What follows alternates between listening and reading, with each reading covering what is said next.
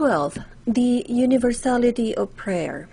It takes more of the power of the Spirit to make the farm, the home, the office, the store, the shop holy than it does to make the church holy. It takes more of the power of the Spirit to make Saturday holy than to make Sunday holy. It takes much more of the power of the Spirit to make money for God than it does to make a talk for God. Much more to live a great life for God than to preach a great sermon. Edward M. Bounds. Prayer is far-reaching in its influence and worldwide in its effects. It affects all men, affects them everywhere, and affects them in all things. It touches man's interest in time and eternity. Prayer is far-reaching in its influence and worldwide in its effects. It affects all men, affects them everywhere, and affects them in all things. It touches man's interest in time and eternity. It lays hold upon God and moves him to interfere in the affairs of earth. It moves the angels to minister to men in this life. It restrains and defeats the devil in his schemes to ruin man. Prayer goes everywhere and lays its hand upon everything. There is a universality in prayer. When we talk about prayer and its work, we must use universal terms. It is individual in its application and benefits, but it is general and worldwide at the same time in its good influences. It blesses man in every event of life, furnishes him help in every emergency, and gives him comfort in every trouble. There is no experience through which man is called to go, but prayer is there as a helper, a comforter, and a guide. When we speak of the universality of prayer, we discover many sides to it. First, it may be remarked that all men ought to pray. Prayer is intended for all men because all men need God and need what God has and what prayer only can secure. As men are called upon to pray everywhere, by consequence, all men must pray for men are everywhere. Universal terms are used when men are commanded to pray, while there is a promise in universal terms to all who call upon God for pardon, for mercy, and for help. For there is no difference, for the same Lord over all is rich unto all that call upon him. For whomsoever shall call upon the name of the Lord shall be saved. As there is no difference in the state of sin in which men are found, and all men need the saving grace of God, which only can bless them, and as this saving grace is obtained only in answer to prayer, therefore all men are called on to pray because of their very needs. It is a rule of scriptural interpretation that whenever a command issues with no limitation, it is universal in binding force. So the words of the Lord in Isaiah are to the point. Seek ye the Lord while he may be found. Call ye upon him while he is near. Let the wicked forsake his way, and the unrighteous man his thoughts, and let him return unto the Lord, who will have mercy, and to our God, who will abundantly pardon. So that as wickedness is universal, and as pardon is needed by all men, so all men must seek the Lord while he may be found, and must call upon him while he is near. Prayer belongs to all men because all men are redeemed in Christ. It is a privilege for every man to pray, but it is no less a bounden duty for them to call upon God. No sinner is debarred from the mercy seat. All are welcome to approach the throne of grace with all their wants and woes, with all their sins and burdens.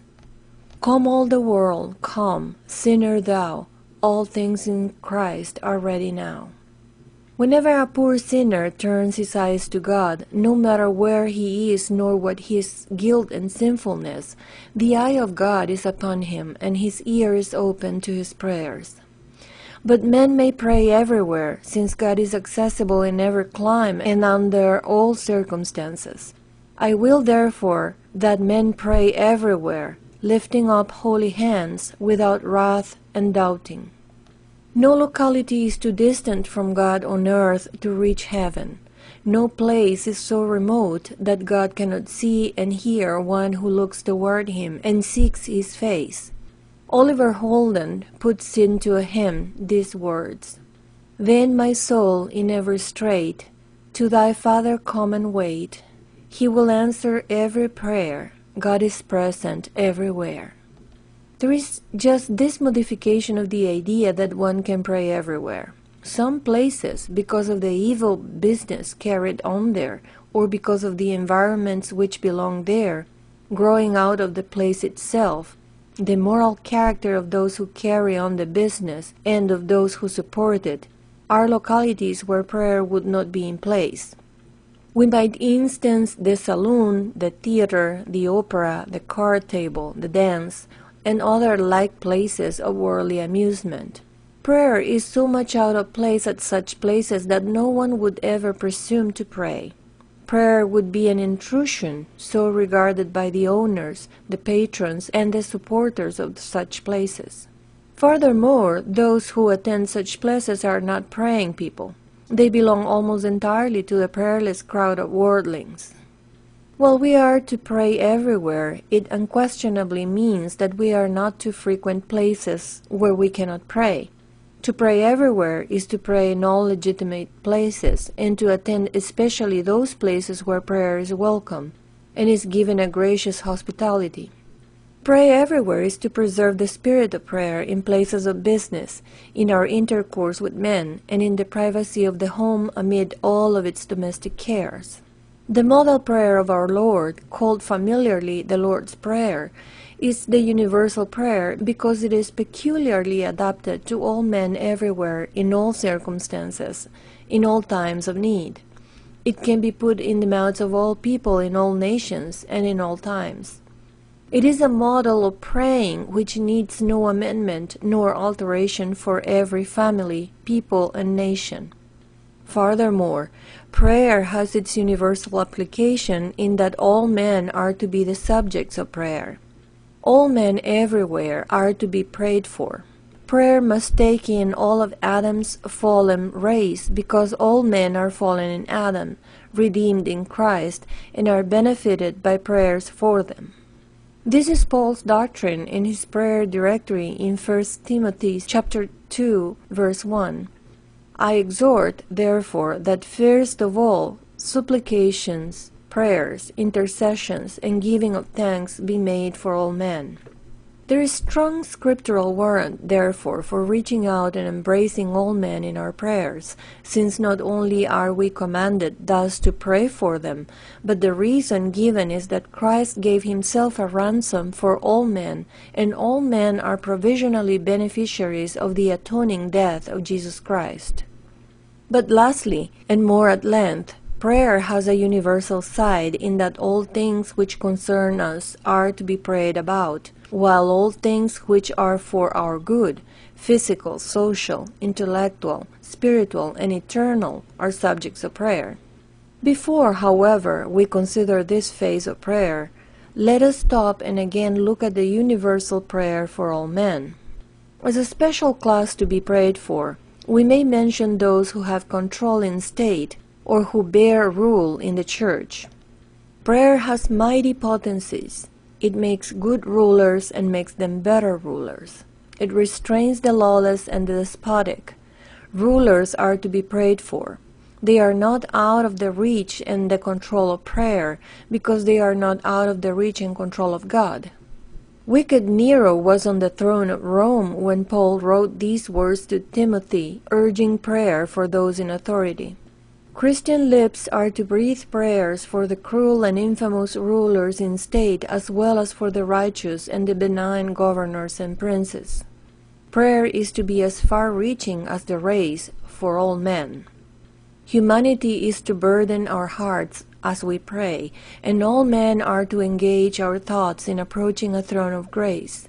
In our praying hours, all men must have a place. The wants and woes of the entire race are to broaden and make tender our sympathies and inflame our petitions. No little man can pray.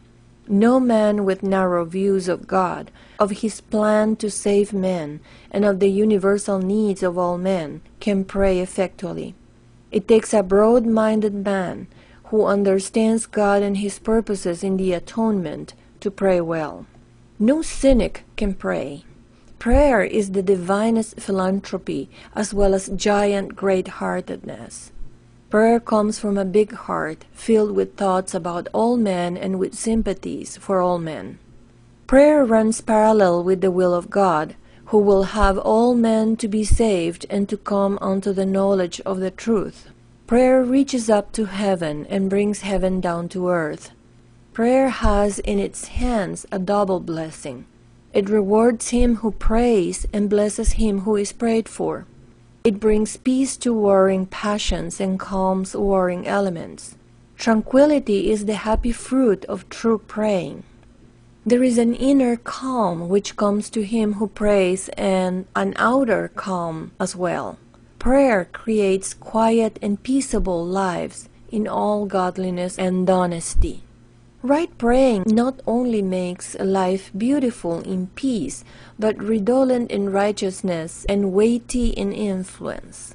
Honesty, gravity, integrity, and weight in character are the natural and essential fruits of prayer. It is this kind of worldwide, large-hearted, unselfish praying which pleases God well, and which is acceptable in His sight, because it cooperates with His will and runs in gracious streams to all men and to each man. It is this kind of praying which the man Jesus Christ did when on earth, and the same kind which He is now doing at His Father's right hand in heaven as our mighty intercessor.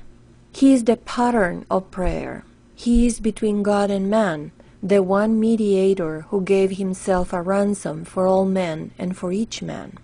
So it is that true prayer links itself to the will of God and runs in streams of solicitude and compassion and intercession for man. As Jesus Christ died for everyone involved in the fall, so prayer girdles everyone and gives itself for the benefit of everyone. Like our one mediator between God and man, he who prays stands midway between God and man with prayers, supplications, and strong cryings and tears. Prayer holds in its grasp the movements of the race of man and embraces the destinies of men for all eternity. The king and the beggar are both affected by it. It touches heaven and moves earth. Prayer holds earth to heaven and brings heaven in close contact with earth. Your guides and brethren bear, forever on your mind, extend the arms of mighty prayer in grasping all mankind. End of chapter 12.